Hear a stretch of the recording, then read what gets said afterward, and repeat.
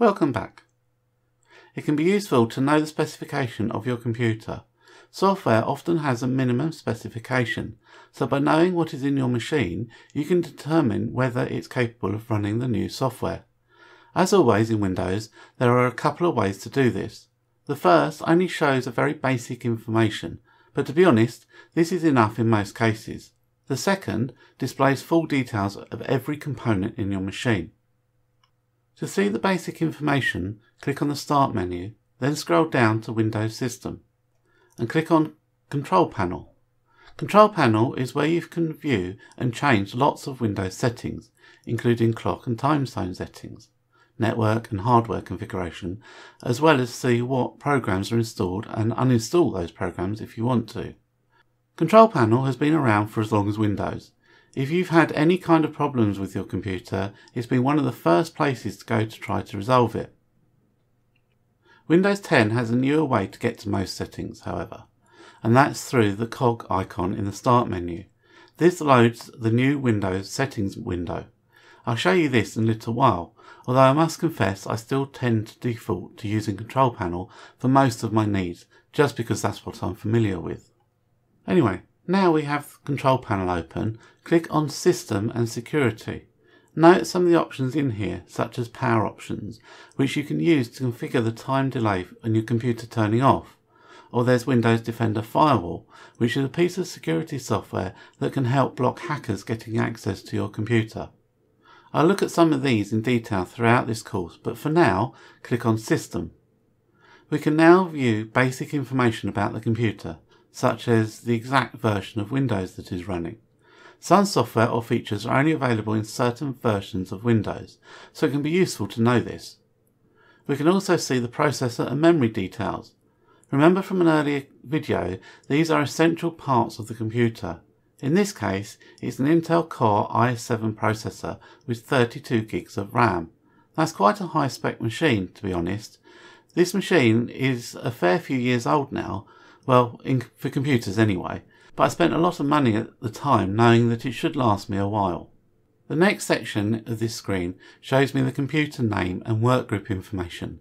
This is only relevant in a network setting and only really applicable in a local area network. I'll cover what this is and where this information may be useful in the network section of this course. Lastly, we have a Windows activation status. This tells us that the version of Windows running on this computer is fully licensed and that the software has been verified or activated as Microsoft calls it. Let's compare this to the full system information. Click on the Start menu again, then find Windows Administration Tools and lastly click on System Information. Now we can still see that basic information we had before. For example, we have the OS or operating system version here, the processor details here, and the RAM information here. But we also have a lot more detail. So not only does it tell me the total RAM in the computer, but I can also see how much is available. Or I have information on where the Windows program files can be found. On the left, I can drill down to further information. So clicking on the plus sign next to components, I can inspect details for many of the individual components that make up the computer. CD-ROM, for example, tells me the drive letter. More on drive letters when we get to Manage Files section.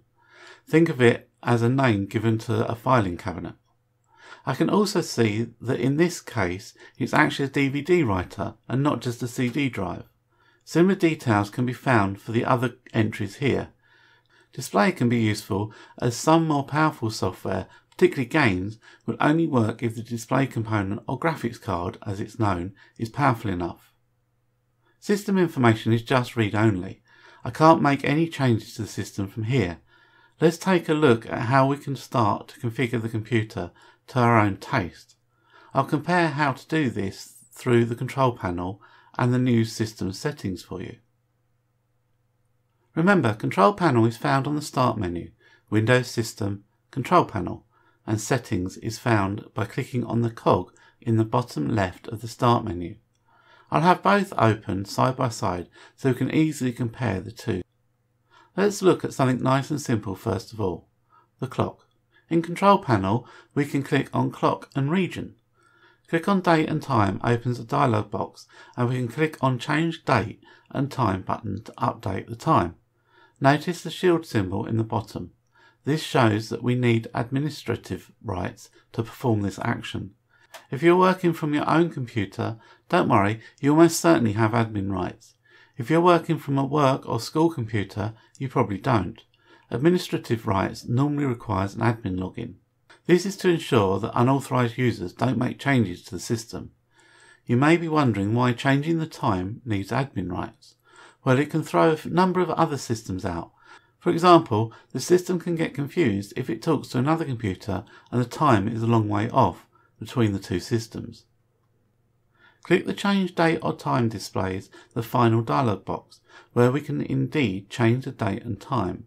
When we are happy, click on OK to save the changes, or Cancel to ignore the changes.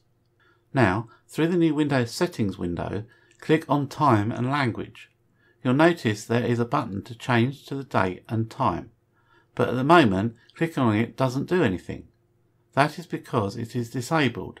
To enable it, I need to turn off the setting to set the time automatically. Now I can click Change. This time I have a somewhat different layout to change the date and time. Once happy, click Change or Cancel to ignore any changes that you've made. I'll click Cancel and turn on the setting to set the time automatically. Windows is actually pretty good at keeping the correct time. It will periodically use the internet to check the time against one of a number of atomic clocks, so as long as you have the correct time zone selected, it will keep very good time. Notice the option here in Windows Settings and in Control Panel, Change Time Zone. Let's compare another example. In this case, we'll have a look at audio settings. Again, I'll start with Control Panel. Click on Control Panel in the address bar to return to the starting page. Click on Hardware and Sound. Now I have a couple of options. I can click on Sound, which opens a dialog box, which I can use to adjust which playback and recording device is used, or I can troubleshoot any issues such as audio not being played. Let me just show you one of the settings that's worth a quick look. Select the playback device that you're using. This is normally the device with the green tick on it. Select it by clicking once on it. Now click Configure. This opens a wizard to configure the speakers that you have connected. Just follow the instructions and click Next and proceed through the wizard. If I click on Adjust System Volume, I can select at what volume various aspects of Windows is played. So I might set System Sounds Low if I'm listening to music and I don't want Windows notifications dings keep interrupting me. In the Windows Settings window, I can click on the arrow in the top left to take me back to the front page. Now select System and from the menu on the left select Sound. Now I have fairly familiar options listed on the right. I can select an output device if I have more than one connected, for example, speakers or headphones. I can adjust the overall volume. This can also be done from the system tray in the bottom right. Click on the speakers and move the slider to the desired volume. Clicking on the sound control panel displays the same dialog box we saw a moment ago from the control panel. This settings page does have the option to access Bluetooth and other devices. It's easier to do this from here than through control panel. Lastly, let's take a look at display settings. This includes a background image and resolution of the display. It's easier to do this using the cog icon on the desktop, so let's start there. From the Windows Settings window, click on Personalization. This takes us to Background Settings. It's not the only place to change the background. I'll show you the other setting that can affect the background shortly. From the drop-down box at the top, we can select whether we want a specific picture as our background, whether we want a single, solid colour or slideshow. This will cycle the background through a number of pictures. Depending on which option we select will dictate what option we have next. If we select picture, there are a few samples, or we can click browse to add one from somewhere on our computer. If we select solid colour, we can choose which colour we'd like. But if we select slideshow, we can choose a folder that contains all the pictures we would like to use. We select how often to change the picture and whether we would like the pictures to appear in random order. The slideshow option can have a slight impact on battery performance if you're using a laptop. so we can disable the slideshow if the computer is running from battery. The next drop-down box we have, if we've chosen slideshow or picture, we can choose how Windows displays the picture.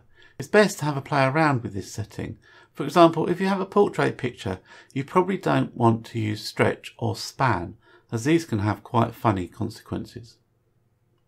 At the bottom of the page we have a few links. The first takes us to related topics. High contrast allows you to change how things like message boxes are displayed to make them easier to read. The Sync Your Settings section allows you to keep your settings between different computers. Assuming I use the same account to sign in, I can have the same background across all computers that I use, for example. Windows settings pages don't have a help menu or button, but instead it offers some suggested questions that you may have related to the page you are viewing. Click on any of the links to search the internet for answers related to the selected topic. Lastly, there's a link to provide Microsoft feedback on your experience with Windows. The computer's display is made up of lots of tiny dots. Each dot can be any colour. This makes up the colour display that you are watching this on.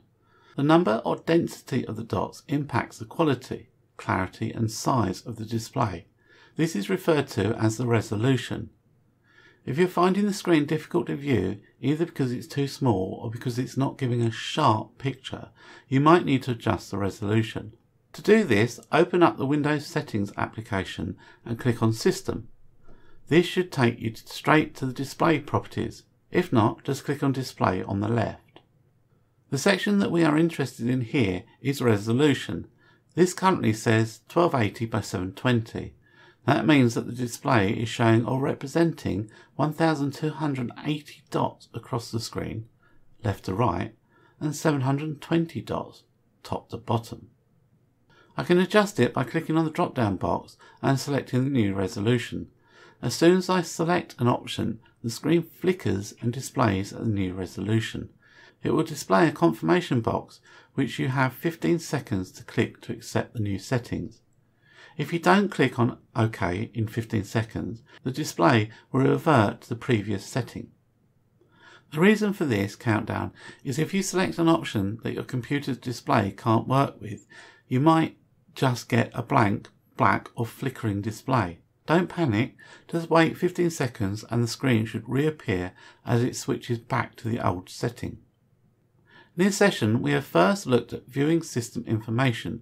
This includes the version of Windows that the computer is using, as well as the various components installed in the system, such as RAM and processor. I then introduce you to how to change settings using the control panel and Windows System Settings pages.